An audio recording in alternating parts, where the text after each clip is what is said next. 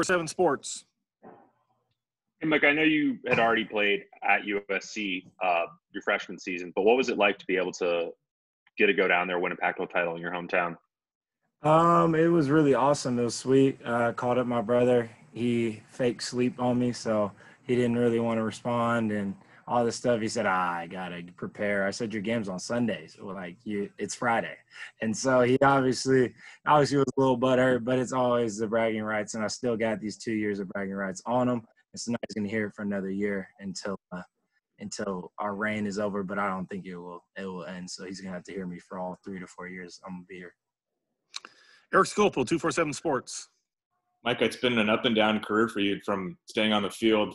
You don't need to tell me exactly why you missed those games, but how tough was that, and what did you learn from this, I guess, batch of games out?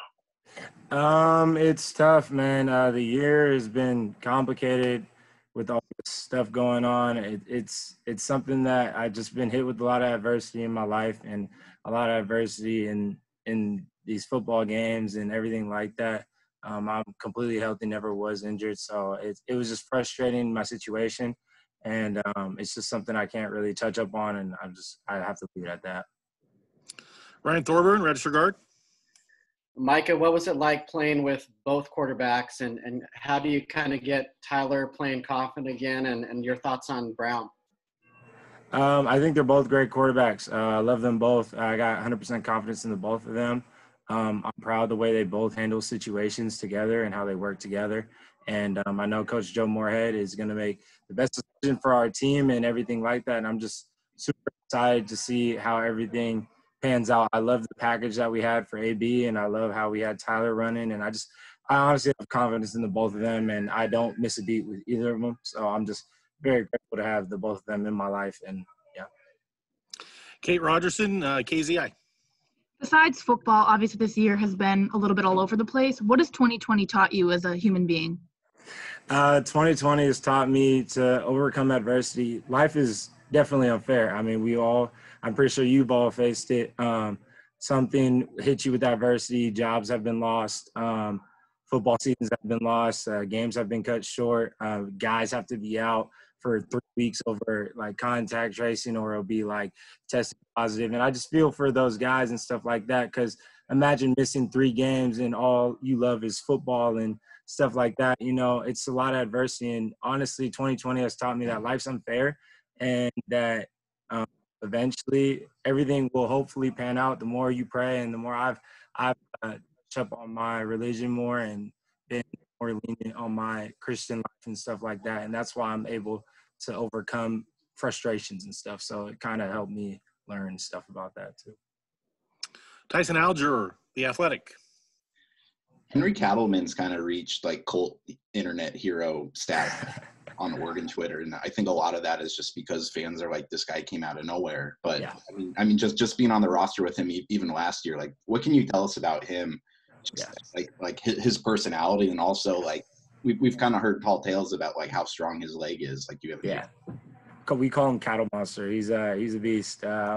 Grateful for him. It's awesome to have him. He's very consistent, and I'm grateful to know that that's going in every single time. And it helped us gain more confidence on the offensive side. We understand we're up, and we want to expand our lead and stuff like that. And when we have a consistent kicker, we can hit it right up the uprights, and we can go over there and talk trash to the defense, how we're killing them and all that stuff. It's really sweet to have him on our team. And so that's why we gave him the nickname Cattle Monster.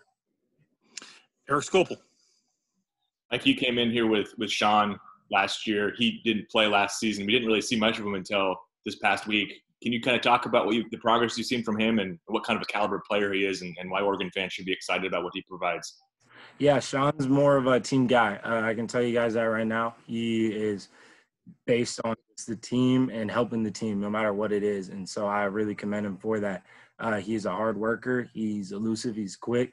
He knows how to make people miss. He might not be the biggest, but the best thing he does is make people miss and get open, and he can catch the ball out of the backfield. I mean, he's pretty much an all-around back, and there's nothing you can really say or knock on him that he doesn't have, He's very talented, and I'm grateful to be his teammate, and I'm glad we came in together because we were roommates and stuff like that. But obviously we moved out, but he's still a great guy, and I'm very happy that he got that opportunity because I see him work his tail off every day. 2 more for Mycah, Max, and then James. Go ahead, Max. Mycah, Eric was talking about, how it's been tough for you to stay on the field at times.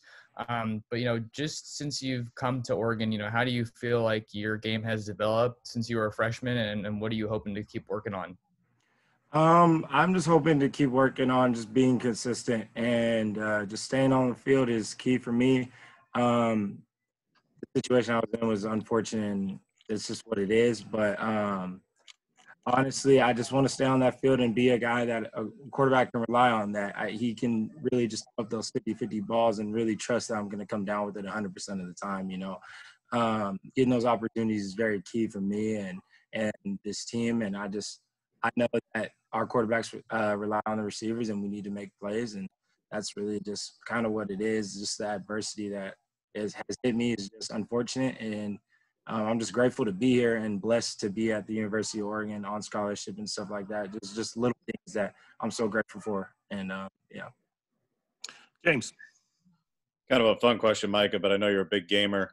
Just what is playing in this game where I haven't seen the gift sweep, but I'm assuming the PS5 is involved. So yeah. So what does this mean to the players? Where there's a lot of teams opting out because they don't want to play, they don't want to practice, they want to whatever.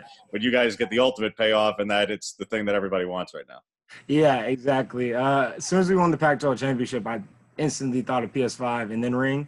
And then I was like, all right, I got to think Ring, then PS5. But it was just really cool, man, because these PS5s are impossible to find right now. And it's going to be a great Christmas gift from the PlayStation Bowl game. And I'm a big gamer. I've loved playing video games ever since I was a young kid. That's how me and my brother have bonded. We played zombies till like 2 a.m. together. And Dad will bust in our room and tell us to get off the game, and we're yelling too loud and stuff.